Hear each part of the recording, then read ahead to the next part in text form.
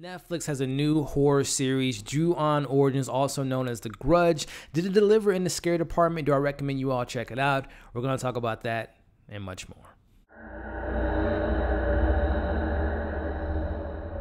After hearing strange noises in her house, a woman calls upon a psychic researcher to investigate the problem. Hey, what's going on, everybody, and welcome back to my channel, Movie Files. Elliot back again with a new Netflix original series, Ju-On Origins, a series I was really looking forward to because it's been a while since I've seen a really good horror show, so I'm very excited to let you all know if it's worth checking out in this non-spoiler review. Before we dive into it, as you can see on the screen now, make sure you're following me on all my social media accounts. If you're new to the channel, subscribe, hit that notification bell so you don't miss any of my new content. Give this video a thumbs up, helps out the channel tremendously, but I also really appreciate it. And last but not least, if and when you've seen this series, let me know what you all thought about it. Are you a fan of the 98 short film, the film that came out in 2002, the American version in 2004, and various novels and other movies and video games? Let me know if you all are a fan of this franchise, and if you enjoyed this Netflix series. Let's have some fun discussions in the comments below. So again, spoiler free. I didn't feel like I needed to dive into the spoilers with this particular show, but I may talk about a particular episode, so I'll let you guys, I'll warn you once I get to that point, probably close to the end of this video. But first and foremost, let's start off with anticipation. Again, I'm a big horror fan. If you've been a fan of mine or been a part of this community for a while, I do a lot of watch-alongs for horror films. I review a lot of horror films whenever I get a chance to see them. So I'm a big horror fan. I grew up with horror. So it's been a while since I've seen a really good horror show on Netflix, maybe 2 years almost, with The Haunting on Hill House. And, you know, horror films are kind of hit or miss on the Netflix platform in regards to movies. So I was looking forward to seeing what this origin has to do with the mythology, because I haven't seen the original Japanese version of the film. I just saw the 2004, I want to say, Sarah Michelle Gellar Grudge. Don't remember it that much, but I know, like I said, if I'm not mistaken, this franchise, starting off in 98, which was like 2 short films, has spawned to like 11 other movies, video games, novels. So this is a very rich, methodical type of lore within this franchise. So I was interested to see what Netflix does with this kind of big budget Japanese show. So first and foremost, starting off with the positives, the atmosphere was very creepy, and there is a lot of disturbing images within this show. Particular episode number 4, which we'll talk about maybe in the spoilers, but this show really did a good job of creating that atmosphere, creating a sense of tension and dread and not knowing what's around the corner. And also, one of the things I really kind of liked within this story compared to what I do remember about the film, this dove deeper into the family dramas. This dove deeper into the kind of the origins within this particular house in Tokyo.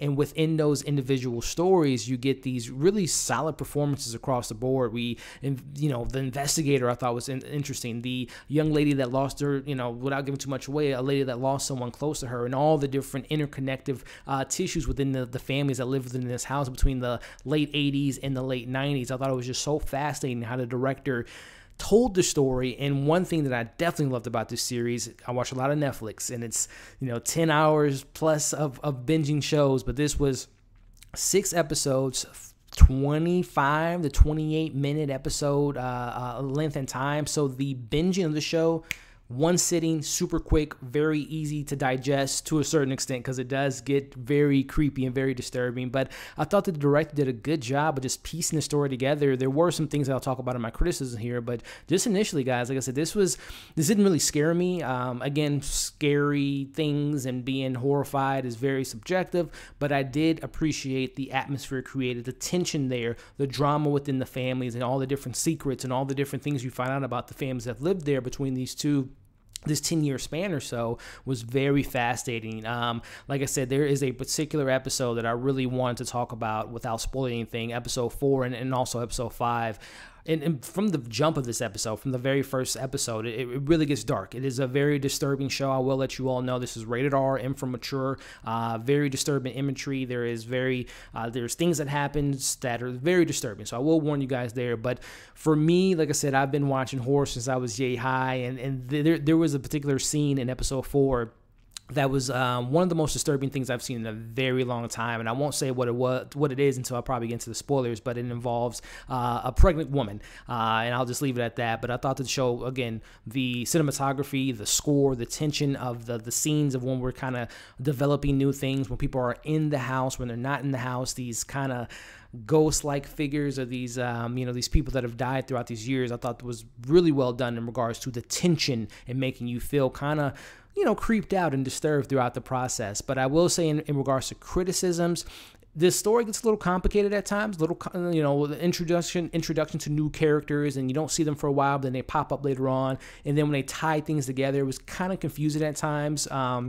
At least for me speaking, and also too, there were some moments where I felt like, you know, they went more for the shock value than more of developing within the individual stories within these characters. And like I said, I can't fault the acting because I thought the acting was pretty solid, but there were some moments where I felt like it was just kind of like, you know, you get into those horror tropes. This doesn't rely on jump scares by any means, but there are some moments where I feel like they went more for the shock value than really diving deep into the psychology of what's going on in the situation. But other than those like kind of minor things, this was a really, and I don't want to say enjoyable because this was very disturbing, but this was a well welcome into this franchise. Like I said, I haven't seen one of the Grudge films. I didn't see the most recent one earlier this year. I haven't seen any of the sequels. The last one I saw was the only one I saw is the American 2004 version with Sarah Michelle Gellar.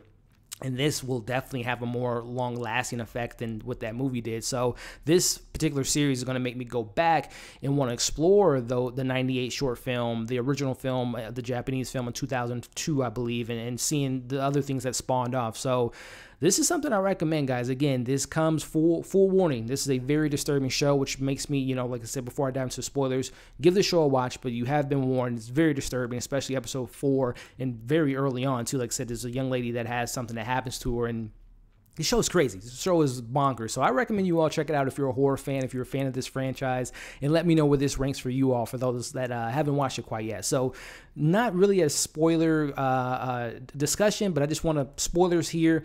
Episode 4, for those that have seen the show, was it just me or was that very eerie and very disturbing with the baby? The guy who finds out that the kid's not his, and he kills his wife on the couch and pulls out the baby in the stomach, and the baby later on, when he's in the prison cell, climbs to his mouth. That was one of the most disturbing things I've seen, like I said, in my non-spoiler portion. One of the most disturbing things I've ever seen in a very long time. So again, I just wanted to kind of bring that up to you all to see what you thought about that scene, to see if it was just me that was very unhinged and very disturbed, and that's something that's going to be kind of staying in my brain for a while. So let me know what you all thought about that have seen the show yet. But wrapping up this whole review here, like I said in my non-spoiler, I recommend this show. So I'm interested to see if they do any more with this franchise on Netflix, another series, another anthology maybe. But I really enjoyed this, and I really give props to the director and the talent involved in this show. And like I said, it's going to make me explore the previous versions and the original version that came out in you know, in Japan and Tokyo and everything like that. So kudos to the show, in my opinion. So that is it. That's my thoughts on Ju-On Origins. Let me know in the comments what you all thought about this series. Like I said, for those that haven't seen it, as well as those that have, you know, stuck around to the spoiler half. So thank you for watching this review. As always, like, share, comment, subscribe. Keep an eye out for some content I got coming up tomorrow with my watch along, or not watch along, but a series discussion for Netflix Dark at 5 p.m. Central Time. Check out my reviews that I did for most recently Doom Patrol, you know, Warrior Nun, and a lot of things on this channel. So definitely check those out. Again, I hope you all are staying safe. Keep an eye out for some more content coming pretty soon. Thank you for watching this video, and we'll see you on the next one.